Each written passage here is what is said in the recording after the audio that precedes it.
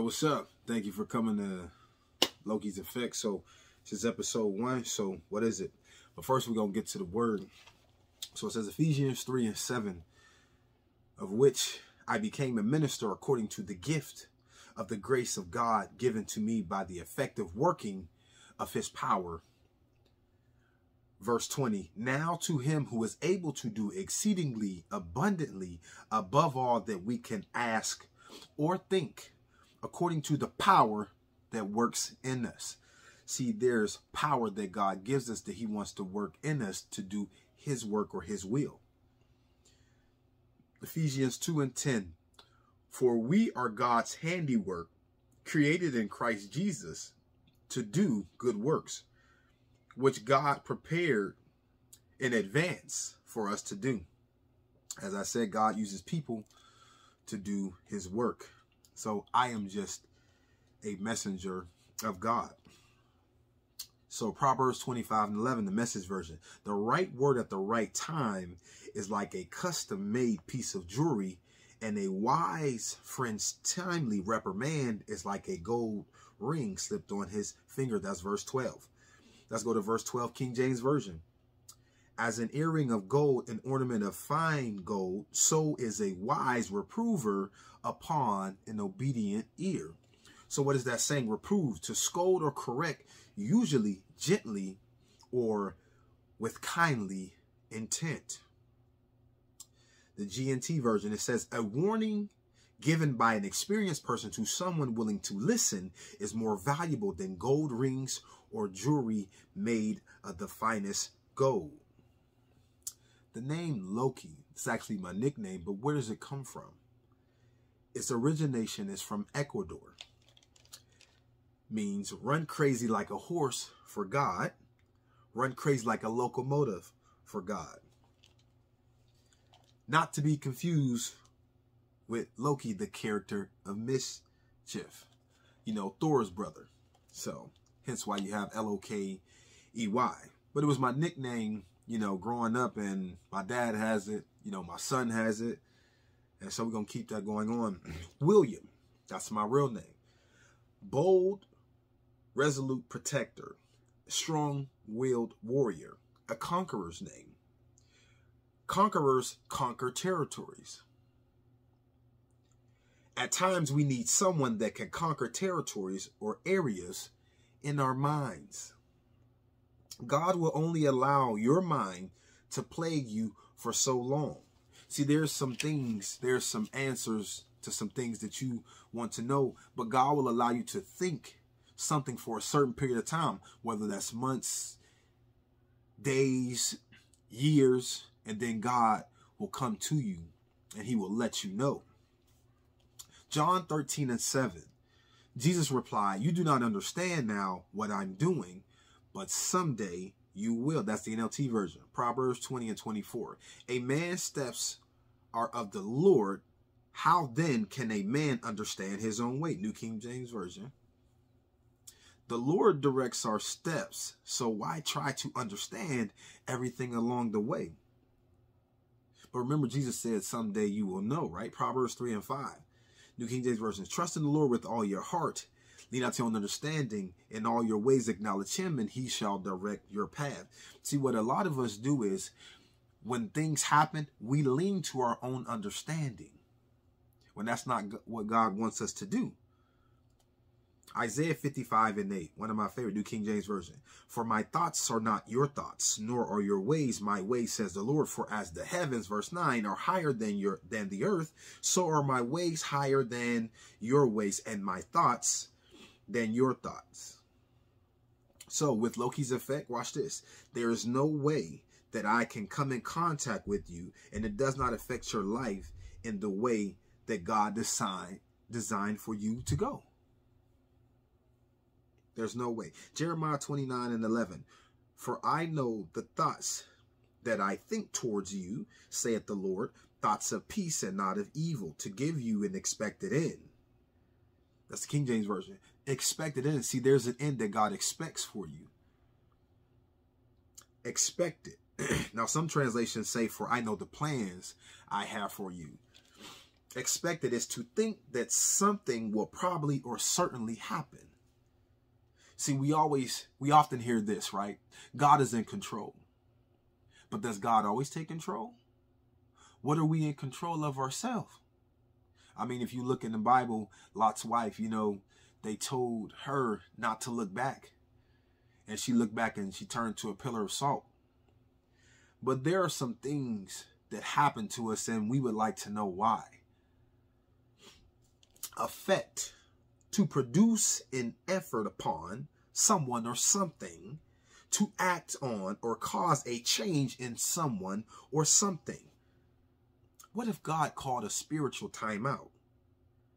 A timeout, a brief suspension of activity, break especially, a suspension of a play in an athletic game, a short interruption in a regular period of play during which a coach, watch this, officially stops the clock so that the players may rest, deliberate, and make substitutions. But understand this, right? After the timeout, you go back into the game. Now, you might be saying, some people come out the game and others go in. But what do we do when it's your life? See, every so often, God will call a timeout. But watch this. You're not watching this by accident. You're not watching this by coincidence. You're watching this by divine connection. See, God laid it on my heart about putting this out there so that it could change the dynamic of people's life.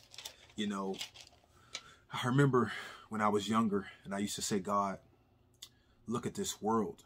All these people over here getting shot, people over here getting killed, all of this stuff, this negativity, all of this stuff. And I went on and I said, God, what you gonna do about it? And his response was, what are you gonna do about it? So it changed the way I live my life to be able to do things differently. But I'm like a high performance life coach. See, every so often a vehicle needs an oil change. And watch this. Some vehicles need a high mileage oil change where it is high performance. Watch this. Where it is recommended because they have high miles, right? Some of us have high mileage because of the things that we've experienced in life. How many days were we on this earth? Even if you are in bed sick for 3 months, days are still passing by. Time is still passing by. But if God called a timeout, imagine track and field, right? Hebrews 12:1, New King James Version. Therefore, we are surrounded by so a great cloud of witnesses. Let us lay aside every weight and the sin which so easily ensnares us. And let us, watch this, run with endurance the race that is set before us. Some of us have asked God for stronger shoulders, bigger muscles, because of what life has happened. See, I tell people this all the time. It's not the hand that you are dealt in life. It's how you play the hand. Now, I don't play poker, but I'm pretty sure that people know that you can have the greatest hand in poker and you can jack it up. You can even fold. But here's the thing. Have you ever asked God to show you how to play your hand? You have people that they come in this world and their parents are millionaires, but yet they end up on drugs or they are struggling with that. And you can have people that can come from a foreign country with nothing, with 2 nickels, and they build an empire. It's your choice. All you gotta do is ask God to show you how to play your hand. Now, some of us are spiritually overweight, not W-E-I-G-H-T, W-A-I-T. We're spiritually overweight and we don't even know it. Psalms 27:14, New King James Version. Wait on the Lord, be of good courage. He shall strengthen your heart. Wait, I say, on the Lord. Psalms 40:1 BSB. I waited patiently for the Lord. He inclined to hear me. He inclined to me and heard my cry. Verse 2. So here's the thing, right? God heard you. That's why he sent you here. This is just episode 1. You know, some of y'all might encounter me on the other episode. But see, God wants to get a message to you. I'm just a messenger from God. But there's some things that he wanted to talk to me about for his people. There are things that people don't think that he cares about concerning this earth, concerning this nation, concerning this country. But Hebrews 12:2, New King James Version, looking unto Jesus, the author and finisher of our faith, who for the joy that was set before him endured the cross, despising the shame, and has sat down at the right hand of the throne of God. See, Jesus is the author and finisher of our faith. In one of these podcasts, I'm going to talk about the letter J, when it was invented, and how some people like to argue Jesus' name being Yeshua. We know it was a Hebrew term, Hebrew name that was translated, but that's not what we're going to get to in this podcast. I'm going to get to that. But faith, watch this, because you got to be careful, because everything that Google has is not correct, but we're taught Google it. People say all the time, Google me. But there are things on it, they say, that's not me though, huh? But here's a definition of faith from Google. This is what Google said.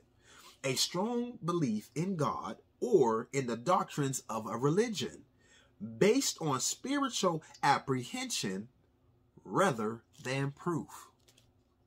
Okay, Google, what if we had proof? Now, the Bible defines this as Hebrews 11:1, New King James Version. Now, faith is the substance of things hoped for, the evidence of things not seen. 2 Corinthians 5:7, New King James Version. For we walk by faith and not by sight. Watch this. For we walk by faith and not what it feels like. For we walk by faith and not what it seems like. See, because your feelings and emotions are valid. But what does the word say? What do you want to know the difference between you going through because you were disobedient or you going through because God allowed you to go through? See, there's a difference, because sometimes we go through things and we say, God, what did I do? Or matter of fact, people around us can be saying, what did you do wrong? Why are your children going through this? Why? What did you do? And then we start to think, our mind starts to plague us. Did I do something? Was it something I did when I was a little kid and I stole a piece of gum? 2 Corinthians 4:18, New King James Version. While we do not look at the things which are seen, problems, situations, circumstances, people that walk out our life, but at the things which are not seen. For the things which are seen are temporary, but the things which are not seen are eternal. 1 Timothy 6:12, New King James Version. Fight the good fight of faith. Do you know how to fight? Finishing the rest of the verse. Lay hold on eternal life, to which you were called and have confessed the good confession in the presence of many witnesses. See, a lot of us don't know how to fight. We know how to fight the way the world tells us to fight, but not how God tells us to fight. Some of our minds are just running rampant. You know, God did not give you those children to drive you crazy. Some of y'all may be experiencing divorce.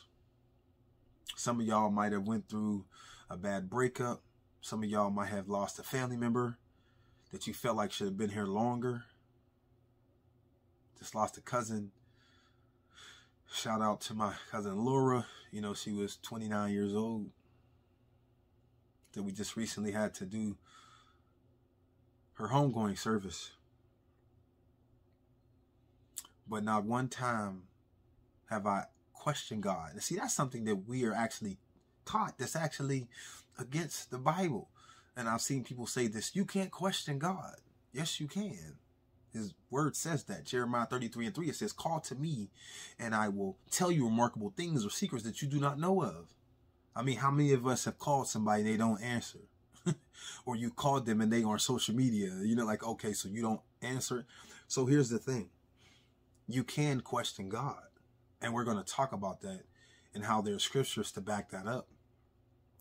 And the reason why I talk in different translations, like I'm about to read 1 Corinthians 9:24, New King James Version, is because there are certain translations that I want you to understand. And I'm going to break that down in another segment, another episode, as to why certain translations were changed or some scriptures were omitted. But the scripture says, do you not know that those who run in the race all run, but one receives the prize? But God is saying, run in such a way that you may obtain it.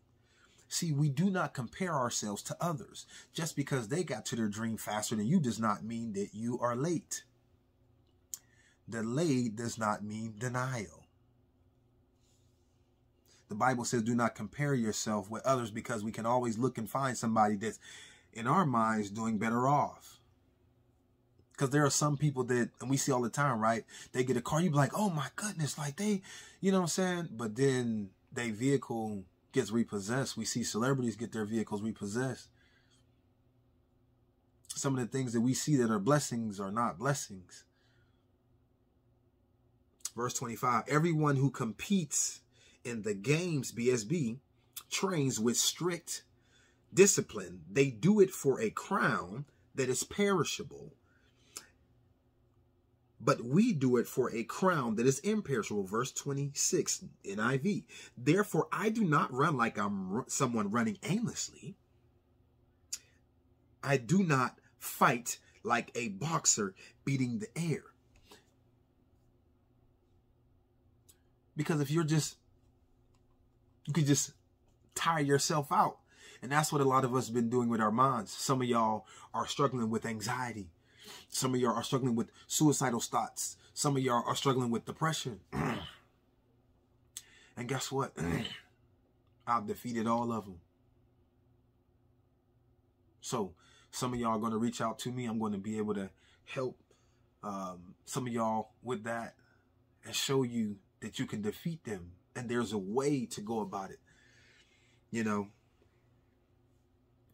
verse 27, NLT, I discipline my body like an athlete, training it to do what it should. Otherwise, I fear that after preaching to others, I myself might be disqualified.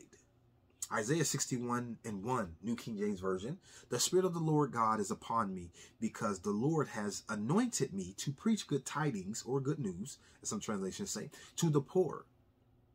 He has sent me to heal the brokenhearted, to proclaim the liberty to the captives, and the opening of the prison to those who are bound. See, some of us have bound ourselves in our mind because of things that happen. Well, I was in this marriage and I got a divorce because the spouse said that it was your fault that they cheated. So you feel like a failure. But is that the truth?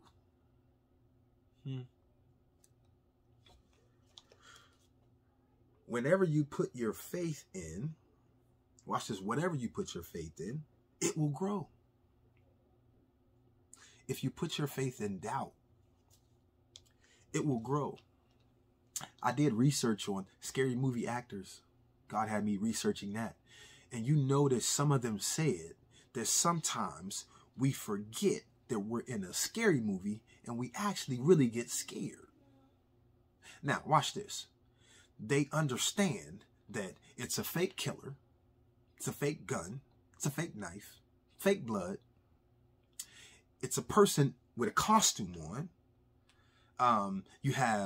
They go over the lines over and over and over again. They go home and they even study them at home. Their lines. There's a cameraman. There's stunt doubles. Other characters. You know, the director. And they still forget. See, that's how powerful the mind is. That it can sense and know all of that. But then it still think You really actually in a scary movie.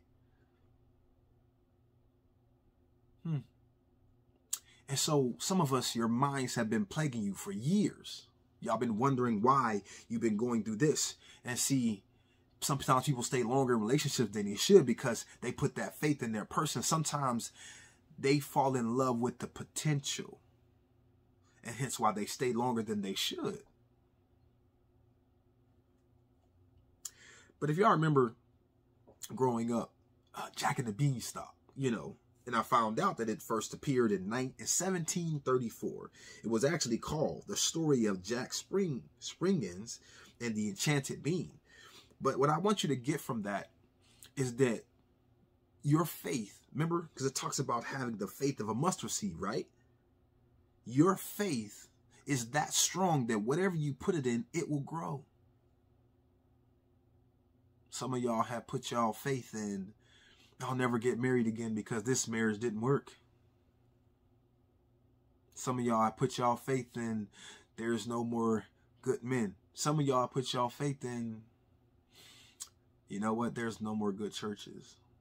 All the churches are like this because you've experienced a few. I tell people all the time, facts don't always equate to the truth. Just because you have a fact don't mean that that's what it is. But Luke 17:6, New King James Version. So the Lord said, if you have faith as a mustard seed, you can say to this mulberry tree, be pulled up by the roots and be planted in the sea, and it will obey you. So what is God saying? God is saying that whatever is in your life that is not producing what it's supposed to, it can be cast out. Because y'all remember when Jesus rebuked the fig tree. If there's anything in your life that is not producing. See, some of us are dealing with things that, like spiritual residue, that are still from things that happen. You know, some of y'all might have been molested. Y'all might have been raped. Y'all might have been done wrong by your parents. You might have been abused. You might have been in a relationship. You might have trust issues, and that's still affecting you. But guess what? God wants to remove all of that. Luke 17:5 BSB. The apostle said to the Lord, increase our faith. Mark 9:23. And see, I'm going to tell you this story. Well, I'm actually going to read this passage, but I'm going to tell you why this resonates with me and why God allowed me to go through some things, and I had no idea. Mark 9:23. Jesus said to him, New King James Version, if you can believe, all things are possible to him who believes. Verse 24, immediately the father of the child cried out and said with tears, Lord, I believe. Help my unbelief. Some of y'all may be experiencing some things right now concerning your children. And this is why God has you watching this, because guess what? There is hope. And God is saying, put your faith in me. And I'm going to show you. So we're going to go back to verse 17. Then one in the crowd answered and said, Teacher, I brought you my son who has a mute spirit. Verse 18. And whenever it seizes him, it throws him down. He foams at the mouth, gnashes his teeth, and becomes rigid. So I spoke to your disciples that they should cast it out, but they could not. And he answered, verse 19, and said, O faithless generation, how long shall I be with you? How long shall I bear with you? Bring him to me. Verse 20, then they brought him to him, and when he saw him, immediately the spirit convulsed him, and he fell on the ground and wallowed, foaming at the mouth. Verse 21, so he asked his father, how long has this been happening to him? And he said, from childhood. Now, Jesus asked him that. So this parent was dealing with this for a long time. Can you imagine this parent like, my child is never going to get better? Now, we are in the world that we're in right now, and the time that we're in, there's a lot of medicine and everything like that. We have a lot more technology. But this parent was experiencing being tormented from that.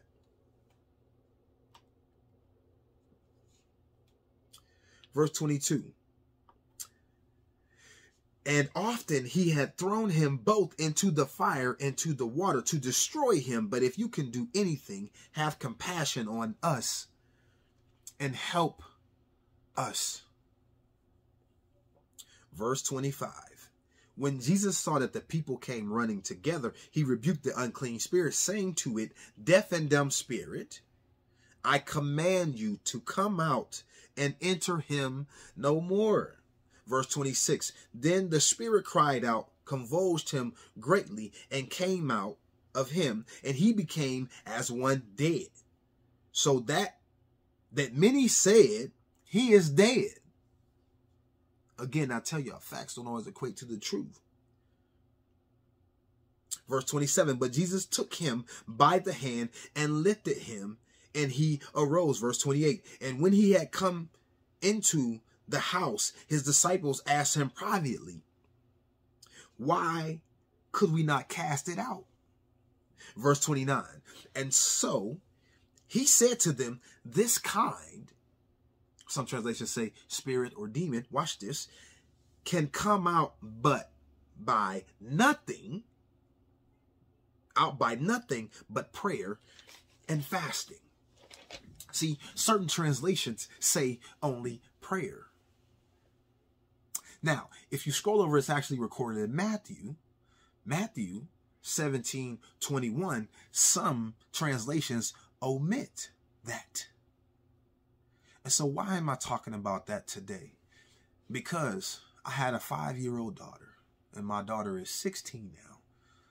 My daughter was dealing with a convulsive, epileptic spirit, right? So she was having a seizure, and I was like this parent, and I was crying. And I said, Father, I said, God, I don't know what to do. And see, I remember somebody told me on TikTok, they said the Bible is outdated. And I said, oh, no, it's not. See, I didn't know what to do. And God took me to that scripture. And guess what? I fasted and prayed concerning my daughter. And guess what? She has never, ever had another epileptic seizure. She doesn't take any medicine for it. There is no trace of it. Now, why am I telling you this? Because whatever your child is dealing with, you can fast and pray concerning that, and it will be removed. Now watch this. Even autism.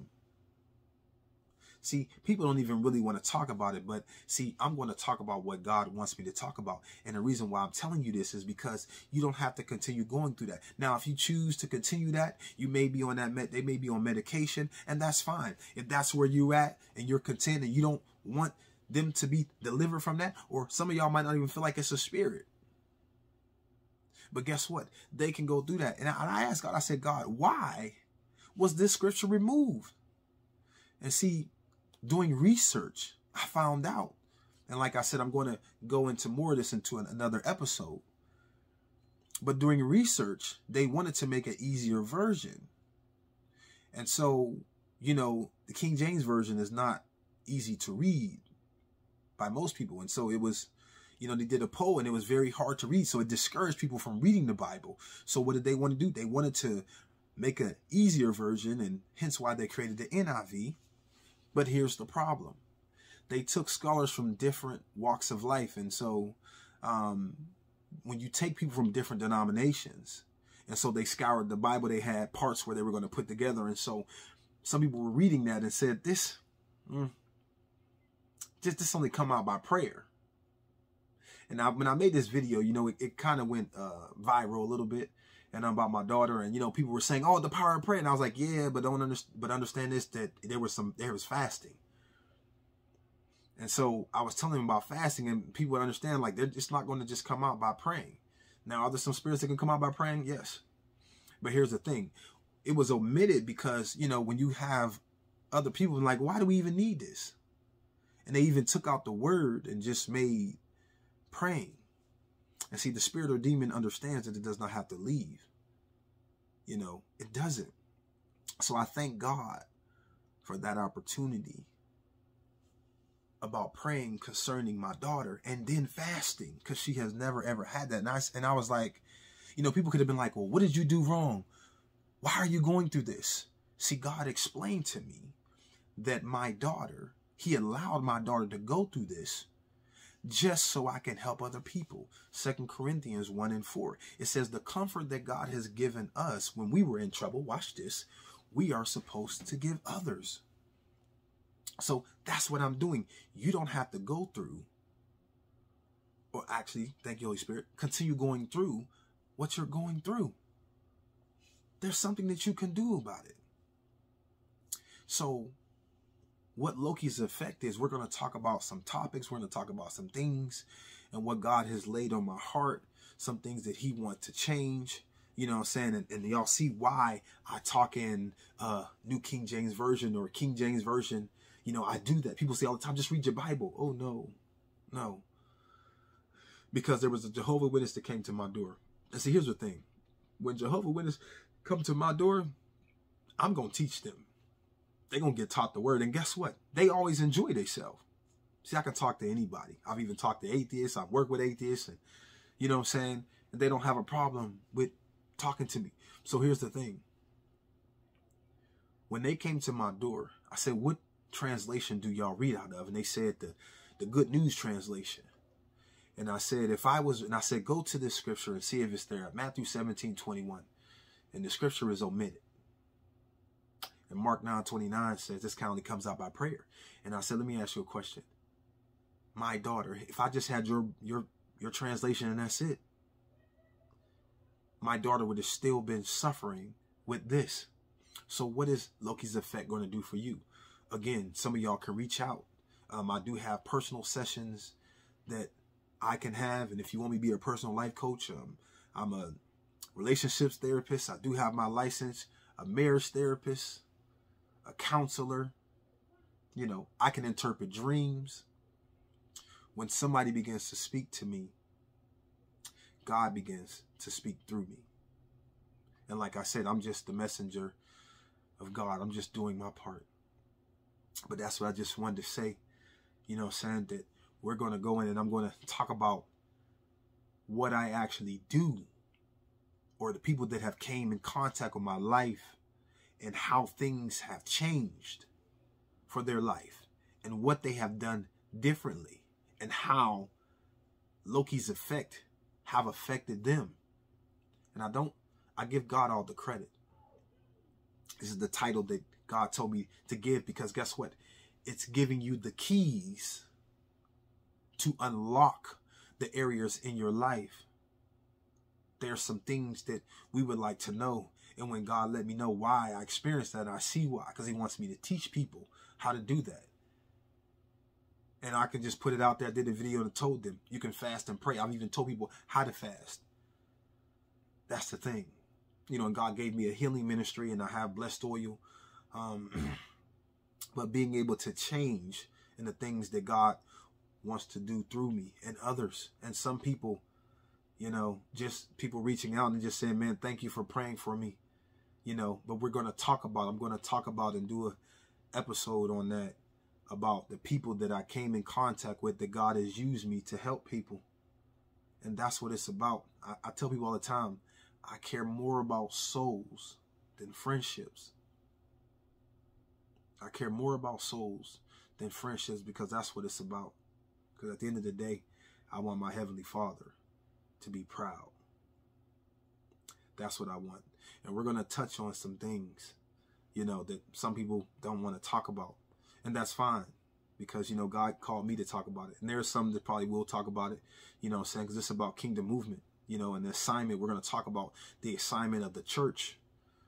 A lot of us have missed the assignment. Some of us have just left the church, and you're going to understand that we've missed the assignment. But that's what it's about. And so I give all the glory to God.